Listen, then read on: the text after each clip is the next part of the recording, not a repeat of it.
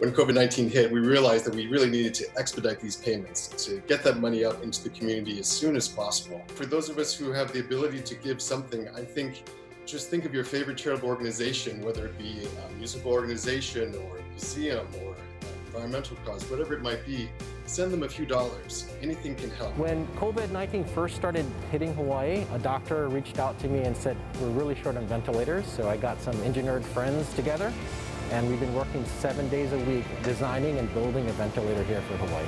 Mechanically, we're not going to have a problem with it, but as far as proving what this ventilator will do in what circumstances, for what level of patient care, I think it's going to do very, very well. So you are teaching yoga classes, but then COVID-19 happens. What happens with you?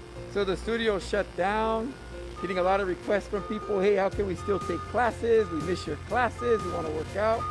So my daughter and I decided to teach the classes together online. And in one of my classes, I decided to match the number of viewers in monetary values. We've been serving seniors, but we knew there are other vulnerable groups out there. When she mentioned her need for food for newborns, mothers with newborns or mothers with young children, we thought that we could help. We have so many families in need that need food. So Ham Produce and Seafood is going to be distributing over 96,000 food boxes that has local produce and frozen meat to families throughout the state. You know, what we've decided to do is to come together and really support each other as an island. And so we've launched efforts to increase safe places for kids, to gather and support programs of resiliency like Boys and Girls Clubs leaders in training program. With the Hawaii Farm Bureau, we wanted to think of innovative ways to not only feed families in need, but also to support our local economy. So we committed to purchasing produce from our local farmers, and we are supporting the families in need and also about 13 to 14 farms all over the state. Donation of $10 helps us to provide food for up to 25 meals. And that's because the Hawaii Food Bank is able to stretch a donation, and we're able to purchase food at a lower cost and in bulk. And so we're able to purchase the food that we need and get it in a way that we can get it out very quickly. Now with COVID-19, what has changed? For us, what's really changed is that we've seen an increase in calls around housing and unemployment issues.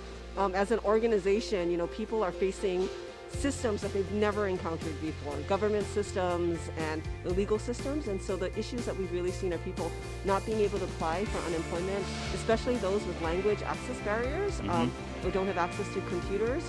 And we've also seen really an increase in threats of eviction or concerns of eviction. They do everything here. They do temperature checks.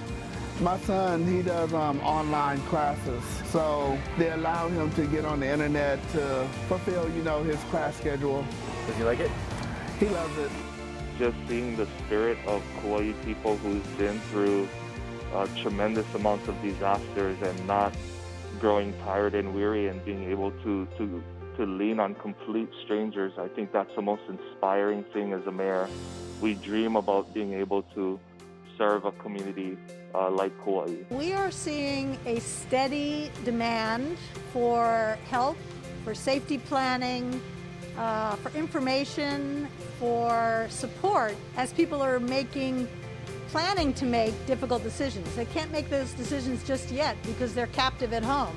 We think that once people are given the directive is lifted, given the permission to leave their homes, we think people are going to come running out of their homes saying, I was almost killed, my children are traumatized, we can't live like that anymore, we need help. We are very thankful about the Hawaii Community Foundation because their quick response to the needs of our seniors. This is one of the most critical components of the seniors' health is meals, hot meals, and produce, fresh produce.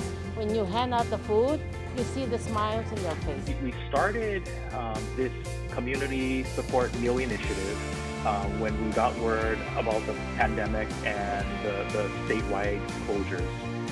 We started with 200 free hot meals that goes out to support our homeless population, families that have experienced job loss, and of course our KP and our kupuna. After today's meal delivery, we have reached 30,000 meals delivered during this pandemic, all free.